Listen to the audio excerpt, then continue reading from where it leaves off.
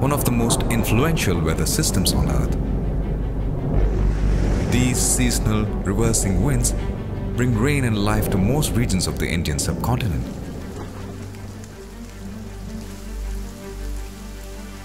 With more than 70% of India's annual rain falling during this period, the success and failure of the monsoon is intertwined with the fate of millions who depend on it. I have been filming wildlife in India for many years, but I never really got to film the monsoon. How could I have spent so much time in the wild and yet not film this life-inducing spectacle? I had to do it. Yes, sir. So how much time will take? So I'm thinking of getting at least 30 seconds of usable time lapse. Need about 2.5 hours. What's your plan? Do some HFR shots of wildlife. Let's see what we get.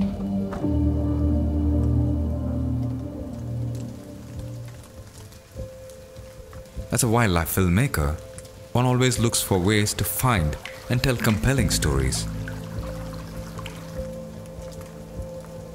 In spite of the monsoon being so celebrated as a weather phenomenon, I have seen very few films about the life of wild creatures as they survive the incessant rain. I could see why. Working in the monsoon was going to be a great challenge. But the rain-fed landscape was incredibly beautiful.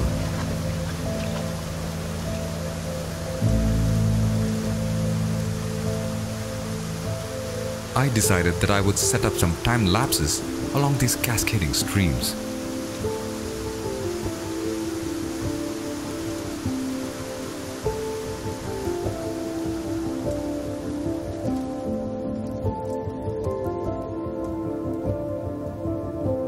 The monsoon means a lot to me.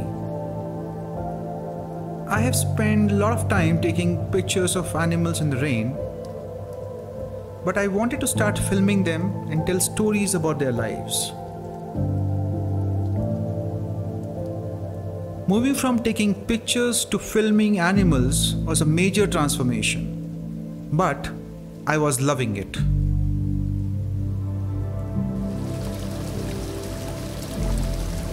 The monsoon seemed to have a pattern. The rain came in waves, and when it rained, it was an unceasing downpour. The forest went still. Trying to find wild creatures in these conditions was almost impossible.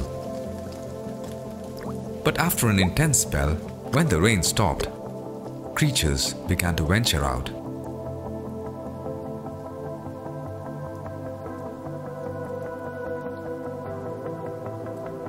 These dry spells were little windows of activity for the wild animals.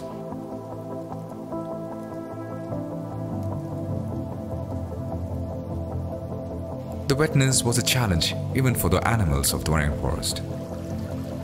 It was fascinating to see how they coped with it.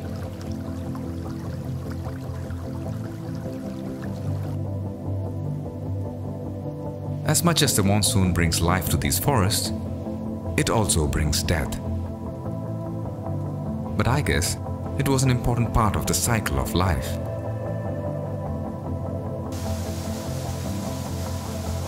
Every time the rain abated, I was able to get some nice time lapses.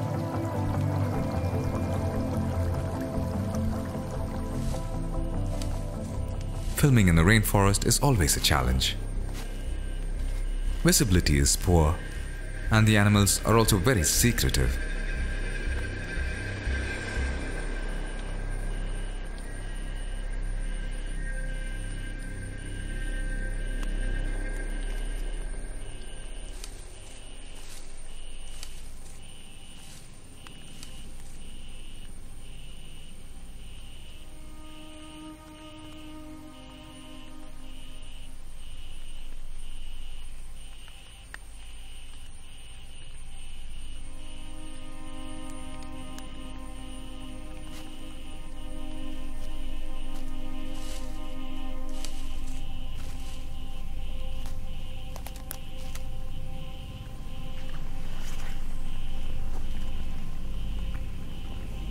Rohit, are you there?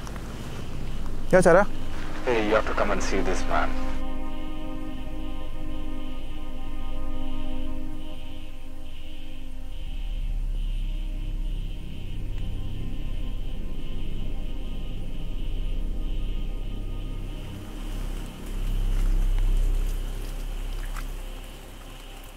Oh, this is amazing. Looks like some insect mold. There are so many of them here. I think we should look around. It was really hard to say if those molted skins were fresh or old. But with so many of them, it was worth scouting around. From my experience in wildlife filming, nature sometimes leaves us these little clues. Following them sometimes leads to some extraordinary phenomena. So, you found something?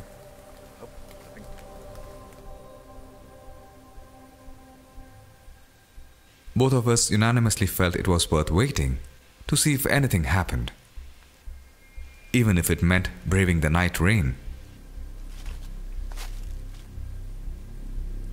In a rainforest, nights are as important as daytime for wildlife activity. We decided to stake it out next to the tree.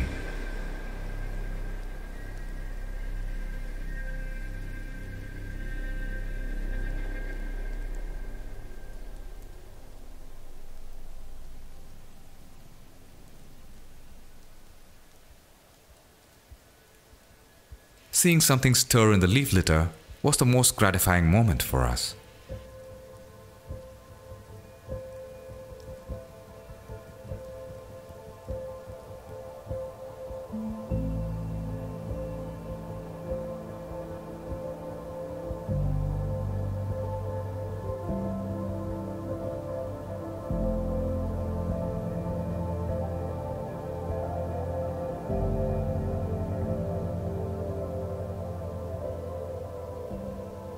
The bizarre, sci-fi looking creature in front of us looked like the nymphal stage of an insect. It had 3 pairs of legs, so it was definitely an insect. But at the same time it had no wings, so it most probably wasn't an adult. And it seemed to be moving purposefully up the tree.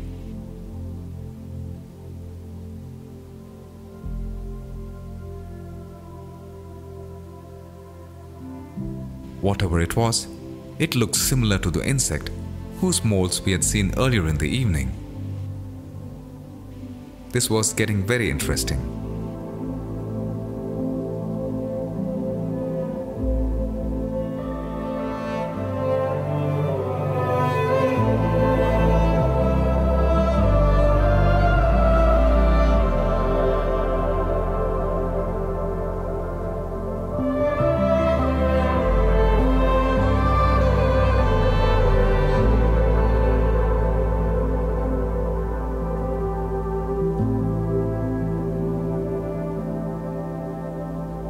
We were witnessing the final stage of emergence, when an insect nymph sheds its skin and emerges out as an adult.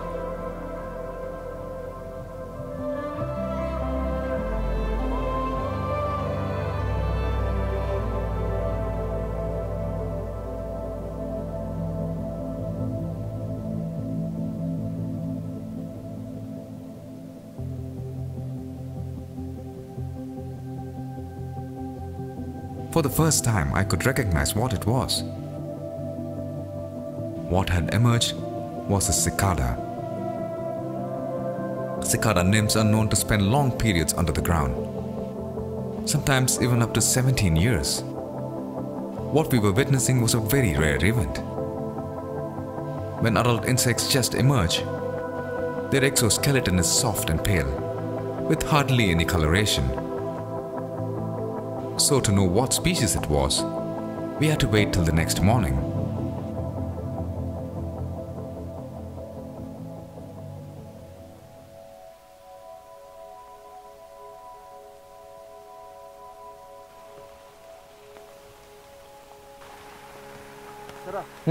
I think this is the same guy. Oh yeah. Oh man, it looks brilliant. With its full adult coloration, the cicada that emerged last night was looking glorious. Cicadas are quite a diverse group of insects. India has more than 250 of them. Thanks to smartphones and the internet, we could kinda get close to identifying the species. So it's probably a cicada of the genus Pomponia, and species is probably linearis, but we don't know. To most of us, the sound of the cicada is more familiar than the insect itself.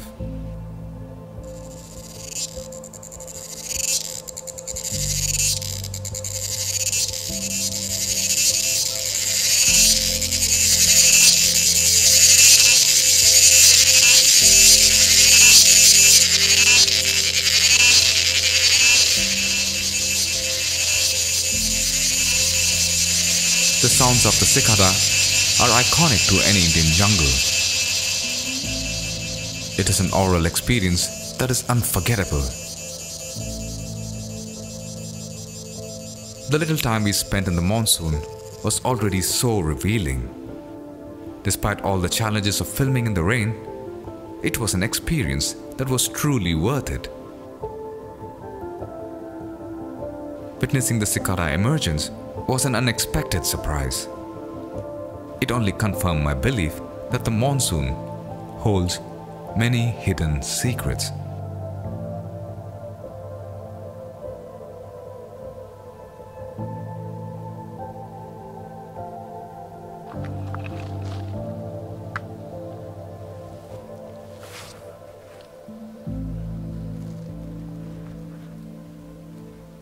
Sarah, you have to see this.